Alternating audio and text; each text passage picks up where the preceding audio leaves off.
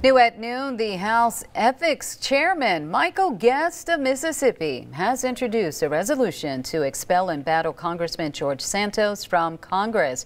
The chairman, Michael Guest, a Mississippi Republican, called for the removal of his GOP colleague from Long Island on Friday.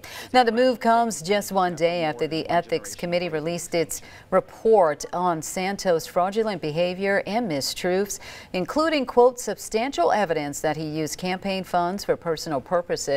Lawmakers are expected to address the resolution at the end of the month when they return from their Thanksgiving break.